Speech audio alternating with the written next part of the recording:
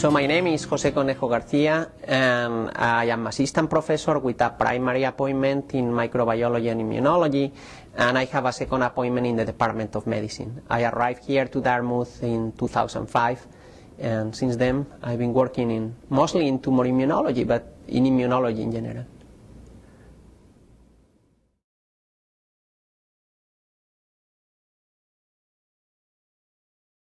It is a co-stimulatory molecule. It gets upregulated when T cells get activated by antigens presented by specialized cells.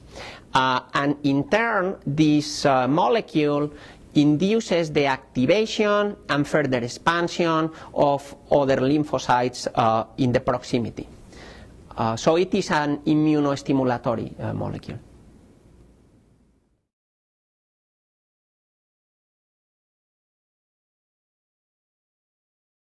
Co-stimulatory molecules are necessary for the sustained, robust expansion of T cells. T cells are primarily activated in response to antigens presented by specialized cells and bound to MHC class I or MHC class II, depending on the type of the T cells, CD4s or CD8s. However, in the absence of additional signals, this proliferation will not be sustained, will not be robust. This clone eventually will die by apoptosis because these cells will not be able to resist the metabolic needs that growing cells and proliferating cells require. So you need additional signals to have immunostimulation rather than tolerance. The paradigm of co-stimulation is a signal provided by antigen-presenting cells that engage on CD28. So in that context, PILAR acts as a co-stimulatory molecule interacting with different receptors, not CD28, other receptors. But the effect is similar. So in the presence of PILAR, we get more cytokine production, we get upregulation of anti-apoptotic genes, and as a result, that boosts expansion of T cells and increases cytokine production. More inflammation, more immunostimulation.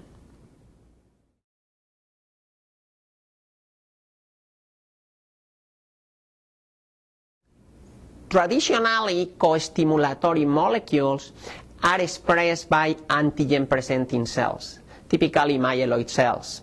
The most efficient antigen-presenting cell is the dendritic cell.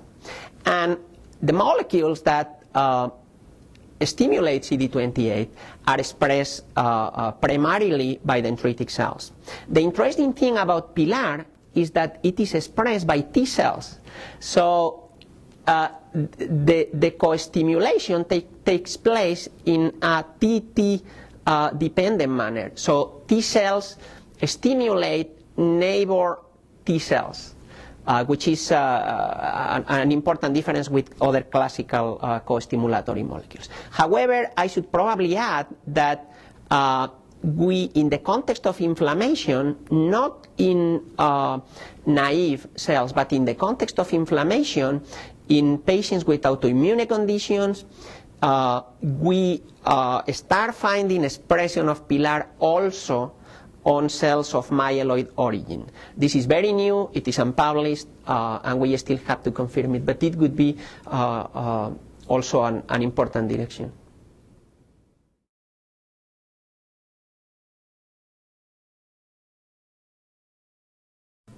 PILAR engages on a receptor expressed by activated T cells and also by activated monocytes, but in the context of T cell stimulation, engages with this receptor which is called CD161. And CD161 induces some signaling that eventually results in the upregulation of anti-apoptotic genes, which will prevent the elimination of that particular clone and the upregulation of multiple cytokines, which will in turn activate expansion and induce more activation of that particular milieu where T cells are expanding. So eventually there will be more expansion, more activation of T cells, more inflammation, more immunostimulation.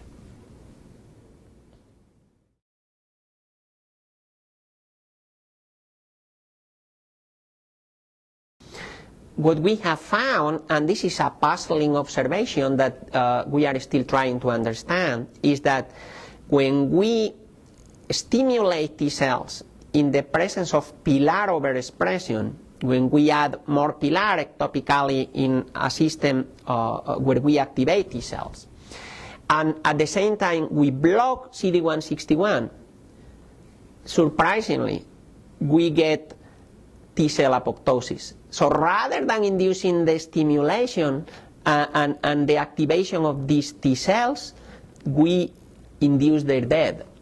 Our hypothesis is that there should be a second receptor which induces apoptosis, and the effect of that receptor is prevented by engagement with CD161. But this is so far only a hypothesis.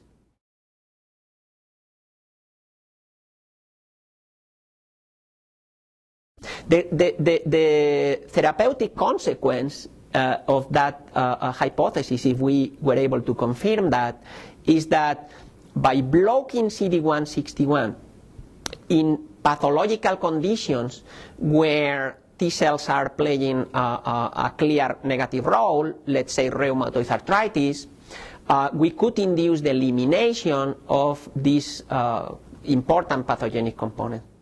We believe that this crosstalk between CD161 and PILAR is very important for the pathogenesis of autoimmune diseases where TH17 cells have been demonstrated to play a role, specifically rheumatoid arthritis. And we have found that CD161 is also expressed in activated monocytes in inflammatory joint fluid from patients with rheumatoid arthritis. So PILAR may not only signal on T cells, but also on monocytes that produce things like interleukin-1 beta and other inflammatory cytokines.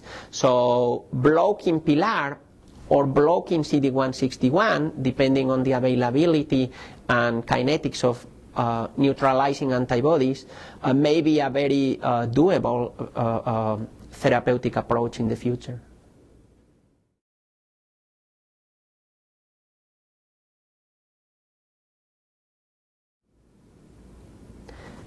We have been recently funded by an internal initiative here at Dartmouth through the Clinical and Translational Science Award Initiative to work on, to characterize the role of PILAR in autoimmune conditions.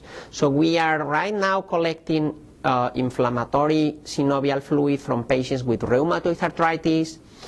We are collecting also blood samples from patients with autoimmune conditions before and after treatment, and we are collecting also histological sections of patients with inflammatory bowel disease.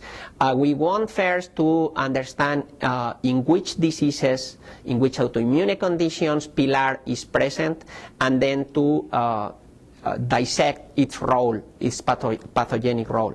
So we have the possibility, and we have started doing these experiments, of sorting specific cell types from this inflammatory synovial fluid or places of inflammation in different conditions, and we are in the process of analyzing what happens when we increase PILAR availability in vitro on different cell types. Do these cells produce more cytokines? Do they produce less cytokines? How can we induce the death of these cells by blocking either PILAR or CD161?